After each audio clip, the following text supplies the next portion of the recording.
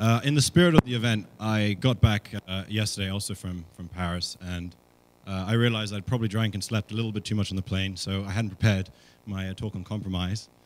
So I changed the talk last night, and I'm completely talking about something different. And I really didn't have a chance to revise it at all, so there'll be frequent changes throughout the talk. I just want to say, though, I think a lot of what Kevin mentioned was I really believe in. But rather than take his approach and actually give you advice that you can use, I'll sort of be talking about things I think are important for you to be conscious of as students about the world of tomorrow and how I think, or rather I predict it will change. So first I really want to talk about how we ended up with the education system we have today. So this idea of education started off with the Greeks, arguably, as an institution, and it was really to get citizenship. It wasn't to specialize or to go to university. It was to learn a series of things you needed to become a citizen, to live in the state of Greece and to vote and that sort of thing. And it really began and ended, education as a right, began and ended with the Greeks. And after that, actually, we saw guilds. So people basically did what their father did.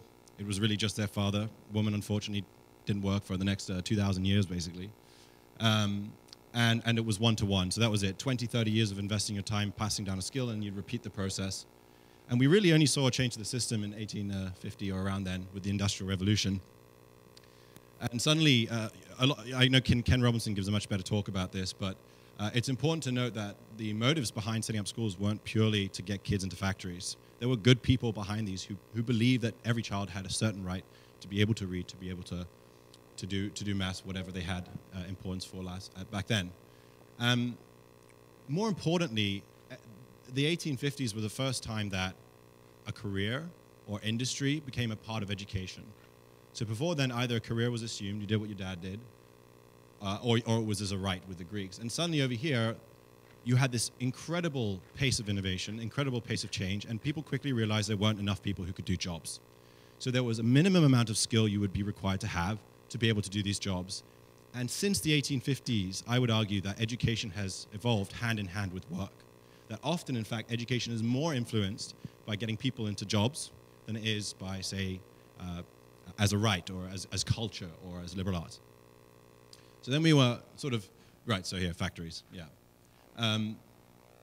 This is a school in the 1950s. I find the 1950s fascinating because it was really the first time that this concept of grades was introduced. Before then, really nobody cared about grades. But in the 1950s, America just led this amazing innovation and technological revolution, and there just weren't enough people to work in those jobs, and more importantly, they required specialization. So if you had a class of 30 students and you needed to figure out who would be the doctor, who would be the, I don't know, the engineer or whatever have you, you gave them grades to help them identify where they might go. But instead of helping them, it was really about helping the economy. So you give this student an A, and therefore they have the opportunity to study engineering, and therefore they became an engineer. And that system of grades, I find kind of antiquated. And there's an interesting slide I'll show you in a second. But the grades phenomena has only grown in the last 50 or 60 years. However, right now we're starting to question whether grades are really that important, whether they mean that much in education. Again, so that's about specialization. And note that the world that the students of the 1950s were going into, so much more complexity than I can describe, but definitely more specialization required than the 1850s. And that pace of specialization, as technology improves, just accelerates. I mean, they say every 9 years the number of scientific papers doubles. And each of those papers presents potentially a new industry. So maybe these students over here were walking into, say, a couple thousand industries potentially. Today, there are a couple million. So this is the classroom of today. And I feel like we're reaching a point now where we're really questioning what the purpose of education is. Do we go back to those values 2,000 years ago, at least in the West, where education was seen as a right, a way to enter the world, a way to think critically, a way to develop a personality, or is it really much more pragmatic than that? It's about getting a job. So here you go. This is another interesting trend. So why is this question so much more important today than it was, 100 or 200 years ago? 200 years ago, you're basically a farmer, and everybody else had a specialization, was a blacksmith, that sort of thing. And you can see that today nobody's a farmer. That's a big yellow area there. Oh, pardon me, agriculture is the bottom. And everybody does everything else above that. And really the green and the blue combined, they constitute what's called the economy of doing. So this is where actual human beings are required to use their bodies to do jobs. And the yellow area is basically the thinking economy. This is where we don't need to waste our time doing the manual labor. There are machines to do that. Instead, we use our brains to make the world a better place, to move on forward, to progress. And that's really important to realize, because I want to talk a little bit about artificial intelligence. So here we go. You can see the sort of correlation. This is just from Google. I pulled it up about 20 minutes ago. You can see the interest in careers is growing far quickly, at least in references and articles and books, that sort of thing, compared to grades. People sort of losing interest in knowing what the importance of grades are. And entrepreneurial leaders or whoever will tell you the first thing, like, grades aren't important anymore. I mean, following things like your passion are, for reasons I want to get into in a sec. One kind of curious thing is, that this is a classroom in the 1850s, this is a classroom in the 1950s, and this is a classroom in the 2000s. So the structure of education has essentially remained the same. And if you're interested in learning why that is, I would recommend Ken Robinson's talk at one of the TED events. So is it working? We've now given students grades, they go to university, and that's where they specialize. So basically 18 years of your life, you're trying to figure out what you might be good at, and then you go and do that in depth, and you get a job. Well, the answer is yes, it definitely is working. And here you can see a general education index, so the more educated people are, that's further to the right, and the higher the GDP. So over here, there's a very strong correlation. Countries where people aren't very educated, you tend to see a lower income. And up there at the very top, people are very well educated, and there's a higher income. So there's no doubt that the system of grades has worked. Economies have done much better for it. So there's something going right there. This is another example. This is literally university enrollment. So if we kind of accept that the first 18 years of your life are about validating what you could do, then the real specialization and where you get work and where you get careers takes place in university. I'm guessing you guys you're over that hump for the guys who are seniors. You don't have to worry about uni anymore, but a lot of you are working towards that. That's really what's on your mind when you think of grades, when you think of education. And this there, again, there's a strong correlation. I don't know why this graph follows career, but there you go. You can see as the university enrollment increased, the GDP per capita, how much the average person was earning, went up. Now this is the first problem in education. We spend 18 years of our lives validating our interests in 12 subjects, but we know that every day new industries are created and every day new jobs are created. And the process of education today is just so funny, right? I mean, you spend 18 years doing education, and it's a mix of really good things, right? People who work in education care deeply about what they do, their jobs. But then we say this is a finite ending point. This is where education stops, and this is where work begins. And suddenly you have, like a degree in history or something, and you have to go out and find one of several million types of jobs. Not just jobs, types of jobs in different, in all sorts of different fields, etc. So this to me seems strange. We have a world which has had more opportunity than ever before, but we have fewer tools than ever before to sort of explore what those opportunities are. And that's very important. This is the Terminator, and this is Arnold Schwarzenegger. Became governor of California, so follow your passions, I guess. This is what people imagine artificial intelligence will look like. Robots, perhaps coming from the future back to our time. But actually, artificial intelligence is far more boring. It kind of looks like this. Artificial intelligence is also the wrong word. It's designed intelligence. It's intelligence we design. It has very, very limited ability to do what it does. And essentially, it does one job with a lot of data and a lot of rules very well. Now, people talk about the computerization of jobs. In the 1850s, they said all jobs are going to go to the Industrial Revolution. They're called Luddites. It never happened. The number of jobs only just increased. Over here, the situation is a little different. It's hard to say what's going to happen. But what we're essentially saying here is jobs where there are a lot of data and a lot of rules could be computerized. To give you an example, today there are 70 million jobs in transportation. Taxi drivers, lorry drivers, pilots, that sort of thing. The software exists today to replace that, all those jobs. And it's safer, it's more reliable, it puts less stress on engines, so you have longevity of your vehicles. And also, if you look at the industry as a whole, about 60% of costs, if you own a taxi company, 60% of your costs are human costs. So if you're a business owner and you have software that can do the job better, would you replace a driver? Right now, the answer is no. It's mainly political. For example, when I was in Paris, I was waiting to get petrol, just driving along, and it took us half an hour to get petrol. And eventually we went there, the petrol machine put petrol in the car, they wouldn't accept a credit card because the unions protested that. So instead you had a poor lady actually, at the very end trying to handle all these anxious drivers trying to pay for their petrol. So there's a political reason that hasn't happened yet, but there's no economic reason, and economics always wins. I won't talk too much about how this artificial intelligence actually works, but it basically copies the way the brain processes patterns to a very rudimentary level, a very basic level. So basically, we finally started to create machines that think like humans and process patterns like humans and learn. So, yeah, there are organizers over here. So there's one thing I wanted to show you. Have any of you heard of Deep Dream? Raise your hands if you've heard of Deep Dream.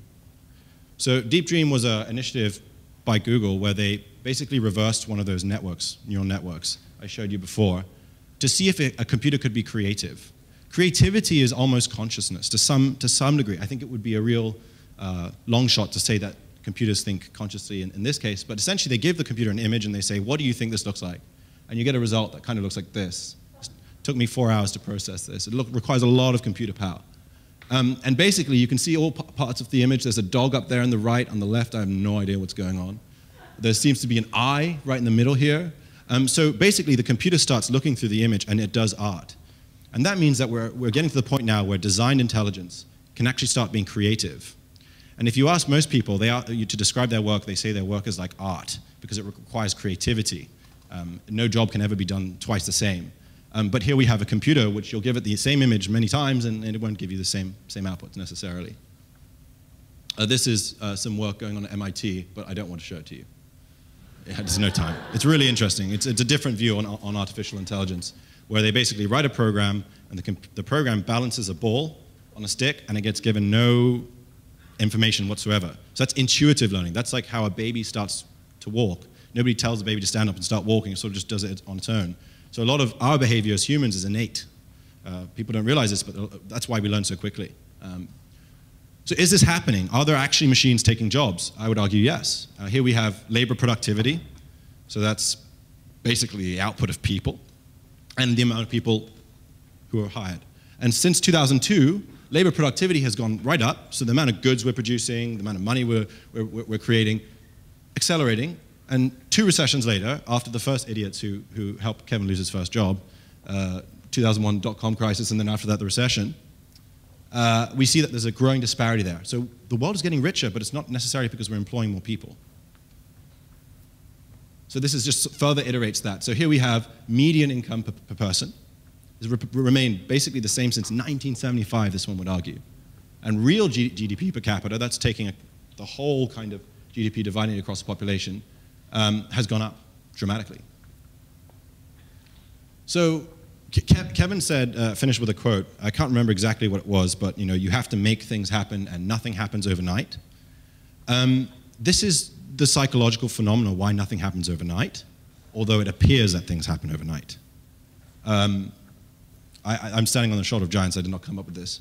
But essentially, when a new technology is released, such as machine learning, the first machine learning programs were written 30, 40 years ago, you just get disappointment. You expect it to be Terminator, and instead what you get is a vacuum cleaner that knows how to avoid your cat, right? And so that continues for a long, long, long time, and suddenly we have exponential changes. And then you have chaos and amazement. What the heck just happened? It happened overnight. No, it didn't. 40 years your grandpa was working on it, but finally the technology exists to make it happen. I really would argue strongly that we are close to this area here. I don't know. It's hard to say. But the technologies that drive artificial intelligence have become much more scalable through cloud services like AWS, G-Cloud, which allow me from my laptop to write a program that gets processed on 200,000 computers around the world. So traditionally, super intensive calculations can be done basically from your garage. So we're finally able to apply these programs, which have existed for a long time, to solve today's problems. I think this is where it gets super interesting. Which jobs are at risk? For the first time in history, white-collar work is at risk. In the past, it's been, okay, well, the factory jobs are going to get replaced by other machines. Well, that's okay. It's blue-collar workers. Machine learning works differently. I mean, for example, this whole idea that robots are going to clean our streets is ridiculous. Have you seen images of MIT's robots recently? They can't open door handles. They'll fall over trying. So it's incredibly complex to build a humanoid robot. I don't think it will happen for some time. Think about battery technology, all the different technologies that go into making a robot. On the other hand, if you have somebody who sits at a desk the whole day and processes data, you can just install a program on their computer and theoretically they could do a large part of that job. So what jobs are at risk? Medicine, lawyers, bankers especially. These are the jobs that our parents are telling us over and over and over again to go into. Yet I'm telling you, if you don't think carefully about what you want to do in life, if you don't think creatively and passionately, those are the jobs that follow the high risk area. What jobs might not be so risky? service-facing jobs, jobs where you deal with people, jobs where you have to be creative, jobs where you have to think differently, or if you're super specialized. Because nobody's going to invest millions of dollars to creating a program where they could just hire you to do it. So these are just some statistics that, I mean, it's good to be optimistic, and I think university was a great experience. I studied in the States for a while. 73% of students who leave college are unhappy with their jobs. Sorry, that's the wrong statistic. Are working in unrelated degrees. So they study history and they go in consulting or something like that. So the education system today isn't necessarily helping people find what they're really good at. 40 to 100 million mainly white-collar jobs will disappear in the next 10 years. The only barriers to that happening today are political. In the world we live in, JDs expire daily. It's really, really difficult to say to someone, this is your job, and this is what you have to do every day, and this is what you'll need to know, because that can change every day. And some jobs will just go. And moreover, not only are you faced with this kind of situation as a student, if you don't have the benefit of your parents paying for you, which is most Americans, it takes 21 years to pay your student loan back. So what's the answer to all of this? I don't know, frankly. I think it would be super pessimistic and unlikely that humans will just become irrelevant as a species. And I do believe that there will be more jobs than ever. But how do we get from high school, wherever we are, university, to those jobs? And how do we get to them where the factors are no longer like what the company wants you to do, but what you actually want to do independently, where you could commit your time and your energy to be emotionally invested in the work you do. And it's more important than ever to be emotionally invested in the work you do. Previously, you didn't have to be that. You could just be a banker or whatever, and you earn your money, and you live a different life on the weekends and whatever. But these days, if you don't have passion in your work, and I know it's a cliche, you're very replaceable. You need to be incentivized to continually think about the areas and fields you're working in, the people you meet, how you apply problem solving to the challenges you face at your work. And passion is the #1 guider in achieving that. So, I have one more idea I'd like to share with you. Has anyone seen this? Actually, I gave a small talk here a while ago. I brought a similar thing up. Raise your hands if you know what this is, sort of. So there's a guy called Eric Ries. He's famous in San Francisco, and he writes something called the lean startup model. How do you go from starting a company to finding product market fit, a product people want to buy? And basically, you generate ideas, you write code to build those ideas out, and then you get data from them. Are people using it? Are they not? How are they using it? That sort of thing. And you learn from it, and then you generate new ideas, et cetera, et cetera. Well, I propose we have to take a similar kind of view on education. We can no longer say that education ends here and work starts here. We have to create a gradient where the two meet and cross over, and where there are experiences to experience work whilst you're still in school, and you continue to learn when you're out of school. I think learning needs to be more continuous. And we need a rapid validation system where we have not 12 opportunities to test what we want to do in our lives, but hundreds, if not thousands, every day to try new things, to solve new problems, to be able to iterate and figure out what exactly it is we want to focus. So this sounds like an incredibly inefficient method. If I knew a better one, I would tell you. But through the process of trying new things and trying new things over and over and over again, we'll start to see what's good to us and what's not. And the more we do that, the better we understand how we work and what we enjoy doing. So the process, I would imagine, would be something like discovery, where you connect with lessons and content you're interested in, mentorship and teachers. And I wouldn't, in terms of jobs that are replaceable, I would put teachers as one of the last jobs that could be replaced. Because there's such a high level of emotional involvement in working with students. And more importantly, machines will never be able to capture what will be important tomorrow. Machines are good at forecasting, but when they have a superb amount of data, rarely can they do anything on a really, really low level. So the role of teachers, I think, we need to emphasize more than ever in education. We need to move away from curriculums and grades and pressures in that area, or at least automate them, and focus instead on teacher-student relationships. Then we need to have a better way to measure our progress in grades. I don't know what that is. We're certainly experimenting things with my present company, but I think it's going to be much more about engagement and emotion. Are you connecting with the content you're learning? Does it interest you? Does the work you have to do afterwards interest you? Rather than whether you get an arbitrary A or not. I mean, there's a guy I was speaking to the other day in Zurich, and he articulated it really well. We have this idea that everyone needs to get all these A's. Everyone has to get A's across the board, and that's how you succeed. But that doesn't tell you anything about what you're good at or how you specialize in today's economy. And it causes misery when you try to do things you don't like, you don't enjoy, you don't see the utility of. You might see the utility of them another day, but not today. So instead, we need to treat failure as an intrinsic part of education. This is my limitation here. This is where I'll stop, and I'll focus instead on these areas I join. And those areas may take you back there eventually. But that seems like a much more organic and natural and emotional way to learn. So that's basically it. That's all I have to say. Yeah, thank you for listening.